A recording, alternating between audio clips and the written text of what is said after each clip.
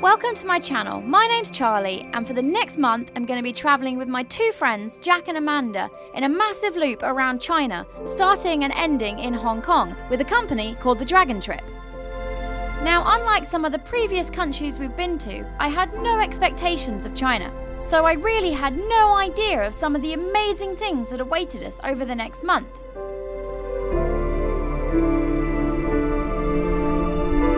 But anyway, let's get back to Yangshuo. This is Yangshuo. See what I mean? It looks like a ski resort. It's in all the mountains. Our guide just said, oh, we could go up there if we wanted to. It takes 45 minutes. 45 minutes my ass. It would take me 3 days to get up there. I'm taking some beautiful shots out the window like this. I think what they're doing is like easing us into China, because it can be a bit full on. It's like when you just fly into Bangkok and it's like, wah, mental. This is the view on the 20 note. Yangshuo just had so much to offer, from little market villages right through to hiking in the mountains.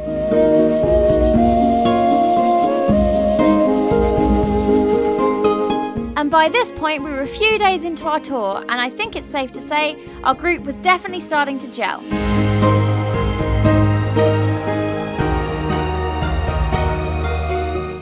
Our guide Miranda even took us to have lunch with her family.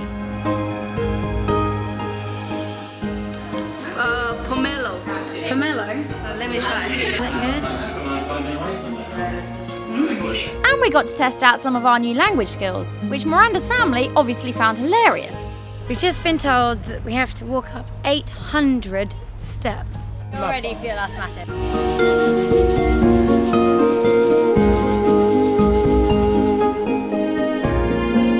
We even tried a mud bath in a cave, but since it was too dark to film, here's a picture of what it looked like. Then the next day we were off on our first overnight train adventure. We're on our first Chinese sleeper train. We're 3 rungs, way! There's 3. Jack's in the sky up there. Hello! Hello, little people! So we have 25 hours. 25 hours of chaos. How many hours has it been so far, Charlie? How many what? 20 minutes. How many hours has it been? Approximately 5 minutes. Prepared travellers. Well done. Well done, Hannah. So, this is the bar. We're about 2 hours into our train journey and half a bottle of gin down. It's 3 o'clock in the afternoon. Since we had so much time on the train, we thought it would be a good idea to practice some more Chinese. However, no one could understand a word we were saying, so it turned out we had a lot more work to do. What's that phrase? What What does that mean? I'm English. Do you speak English? Or I don't speak Chinese, something like that. Searching in the night. The next afternoon we finally made it to Chengdu, and we're ready to go and see some giant pandas. Amanda, how excited are you to go and see the pandas? Too excited. Too excited. I don't look it, but I am. It's like Jurassic Park. Oh my god, there they are. When does the Kung Fu lesson start? Okay, well, pandas are officially my favourite animal now.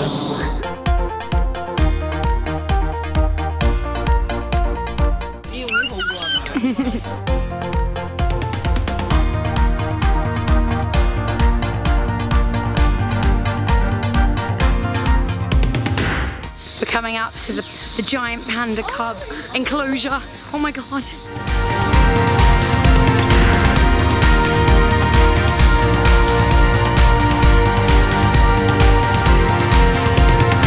These are the cutest things ever. There's baby pandas in trees. We're playing a game of real or no real. Do you think they're real? That one is just a teddy bear. That's not real. Oh, it moved. Oh, damn it. It's real. Jack's decided the pandas are his new favourite. Good job there's CCTV there, otherwise I'm pretty sure Hannah would steal one. This is selfie cheating. More selfie cheating. We're at the giant Buddha, walking up to it. We've come to a dragon that apparently, if you take a selfie with it, not only is it bad luck, you'll apparently die right here, right now. Don't do it. So I'm deliberately doing video diary facing the opposite way to the dragon, but I'm going to show you the dragon now. There it is. Jack's risking the selfie. And about all those stairs, when it goes up, you don't stop and then you don't look back. You got like a higher official position in your work, and also can raise it up your luck. Don't look back.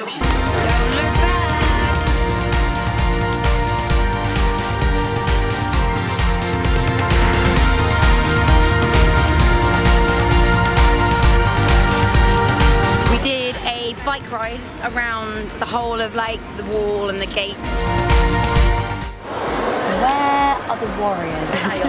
Boom. So they're trying to preserve it with all their very sophisticated technology, which apparently is cling film.